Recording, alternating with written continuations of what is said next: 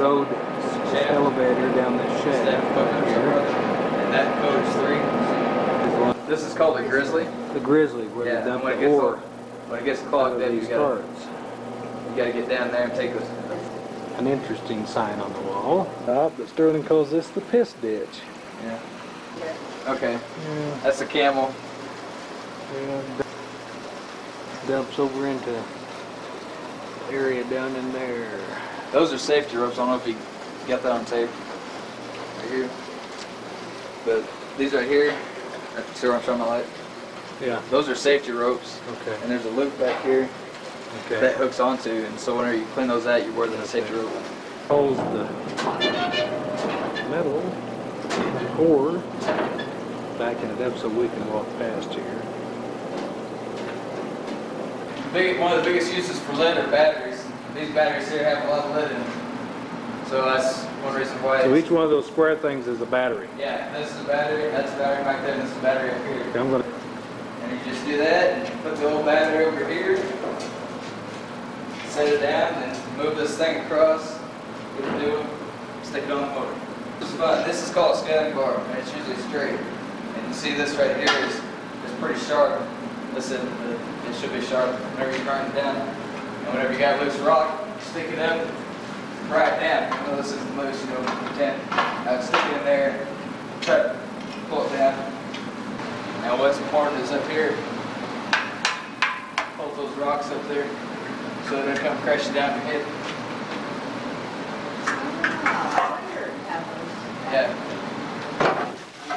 Dump that chute just like that. While you dump it all the way down, it all comes in and fills up. Okay. All of it? Yeah, that's the phone system. Wherever there's a phone, okay, whenever you call, all the different phones can hear it. Oh. You just go like, hello Hoistman, or whatever, and everybody can hear it.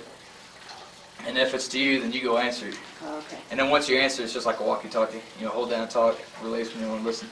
So where does that come from that you just? This right here goes, I mean, that's a few hundred feet up, probably. That's from a shaft that they're. Yeah, and what it is way up, way above. There's what they call a stope, which has all the muck in it, and they're blasting everything. And all they're doing is up there with, you know, little bobcats or muckers that they call them, and they just dump it down this chute. Because what it has to do is it all has to come down to the crusher eventually. You know, so the best way to do it is to, you know, just make little chutes like this, where you can dump down and take the cars to the Grizzly and dump it down to the crusher. A little bit better, it's easier. And you stick dynamite on one end of it, and then you just keep sticking. How much dynamite do you use? We used 2 sticks last time. And what you do is you tape it to the top of the stick, and you shove that stick up there, tape another stick to it, shove that up there. That thing just keeps going higher and higher and higher. Way up the chute, maybe, you know, 30, 40 feet up there.